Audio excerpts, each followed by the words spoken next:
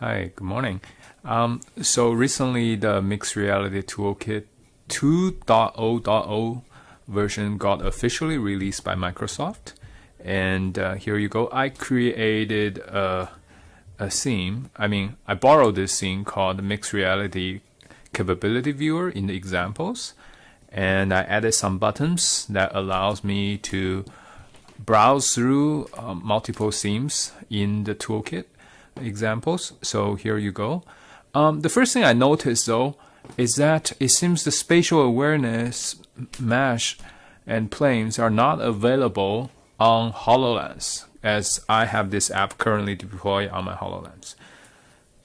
So let me click a button. So this sim is called Spatial Awareness Mesh Demo, and it doesn't seem to be working.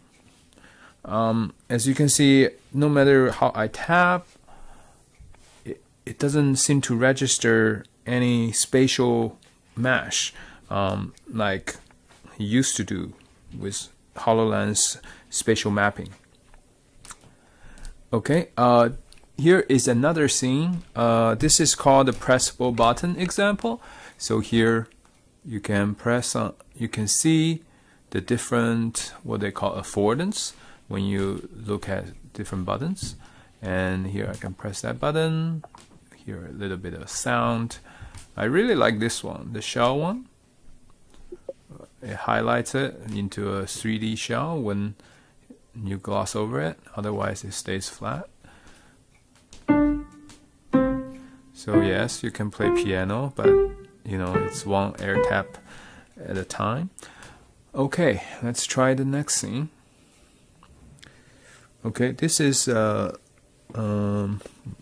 this scene is a bit harder to see. This is called the manipulation handler example. Okay, so I think I can manipulate this ball like this. I can make it bigger, make it smaller, and I can drop it. Okay, let's see the next one. Solver examples. I didn't quite get this scene. This part I understood. Basically, when you move around, it's going to be in between. And you have something here like surface magnetism. So when I look around, it sticks to the surface. Oh, that's pretty cool. Okay. And what if I do a hand target? I'm not sure if the hand target is working. How about head target? Okay, head target is fine. Oh, it's still with surface magnetism. In the orbital view, I believe the coffee cup is right beneath my field of view. So on HoloLens 1, it's very hard to see it, but I can sometimes see the arrow pointing up if I'm moving fast enough. Maybe I'll try this radial view. I'm not sure where it is. Oh, it's there. Okay, let's try the next scene.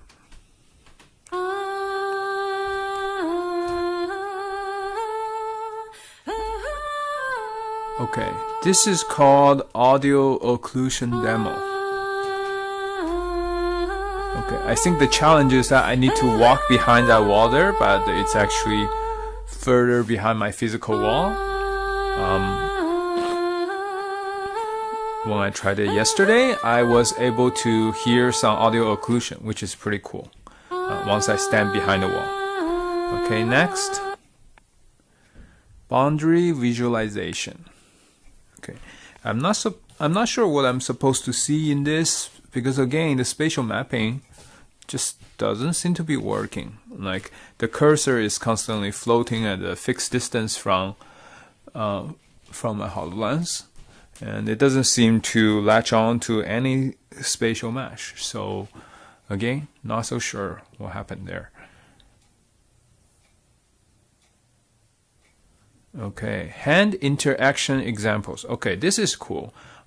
This is probably, you know, the most complete example that we see from the HoloLens 2 launch. So let's see what I can do here. So I can, well, obviously